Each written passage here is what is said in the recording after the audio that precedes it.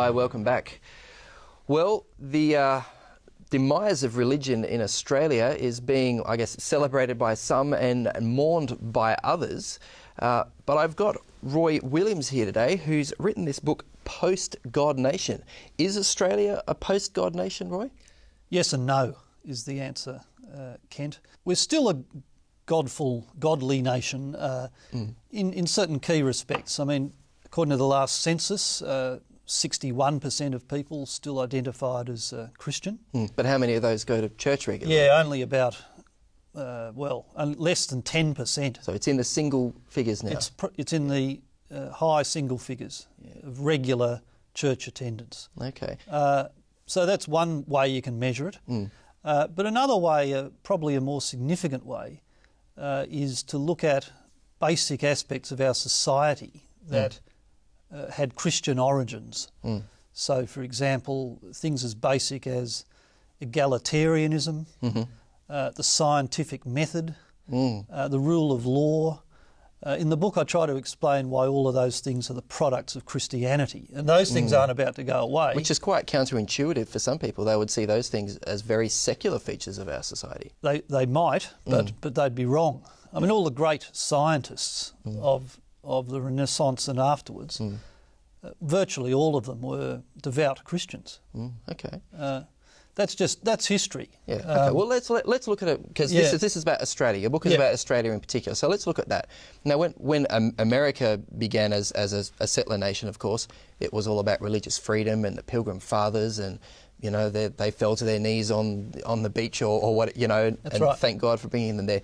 Whereas the story we hear about when some of those convict ships came in, they landed on the shore. I think, was it Robert Hughes in The Fatal Shore said basically they arrived and it was a drunken orgy.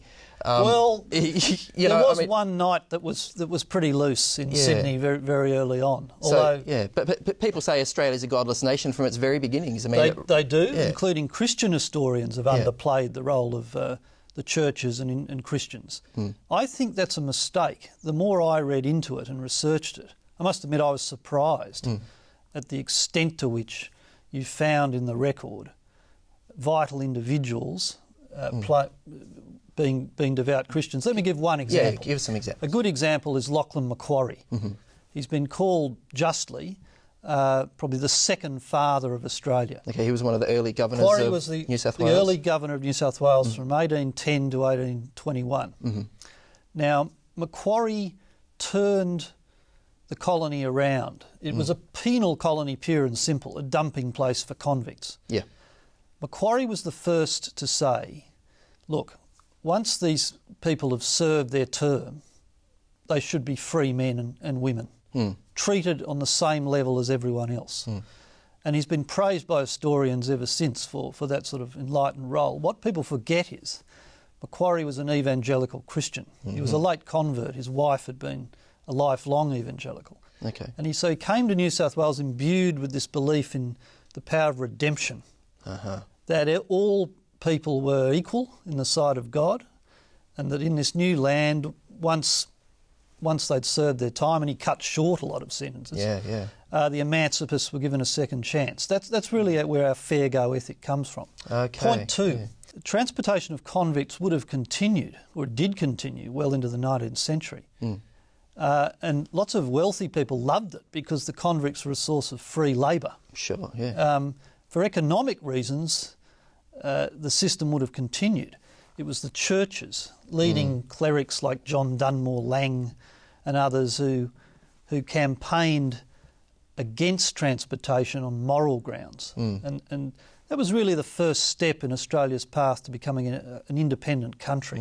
You had to get rid of that convict system first. And you point out in your book, Roy, that all through Australia's history there were key people of strong faith, men, women.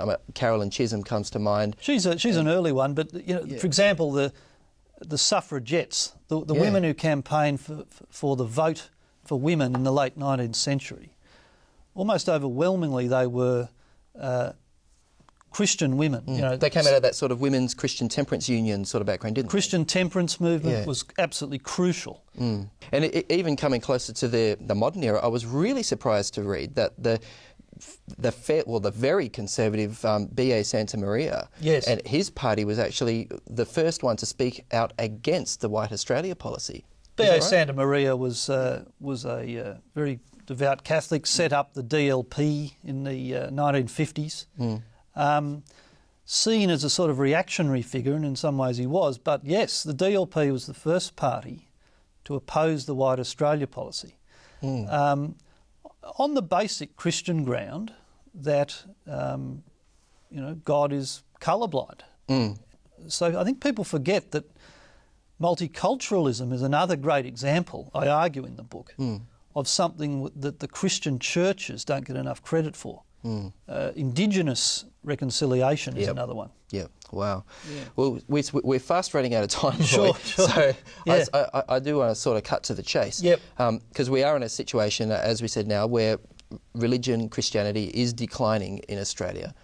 Do you have any practical tips as to how we might reclaim that? I think the education system is the key here. For a couple of generations now, the children coming out of most schools in Australia haven't been taught the basics about religion. I'm not talking here about doctrinal instruction in any particular denomination. I'm just talking about basic religious concepts, the metaphysical questions of life. Is there a God? Why am I here? So even the comparative religion stuff about Buddhism, Christianity, Hinduism, the whole works. I think every Australian child should be equipped by the time they leave school to educate themselves properly about these questions and ask the right questions. So then at least if they're going to make a decision on faith, they can do it on a basis of knowledge rather than ignorance. Correct. Yeah. It's secularism by default now, I firmly believe, not secularism by choice. Sure. One more tip just before we finish? I reckon there should be far more conscience votes in Parliament. I think every vote, more or less, is a true conscience vote. Yeah, I think you're saying that everything except supply and some of those real basic votes of no confidence. Yeah. That's right. Yeah. See, religion, I don't think, can be confined just to what happens in church on a Sunday. Sure. It's part of everything. All the big issues about welfare and climate change and all of these are at core moral issues. And look, there's so much more of these sort of issues that you cover in this book. Where can we get it? Is it to ABC shops? ABC certainly. shops? Koorong has certainly got plenty of copies, and most good bookshops, as they say. Thanks so much for your time, Roy. Thank you, really Ken. Appreciate it. My pleasure. We'll see you after the break.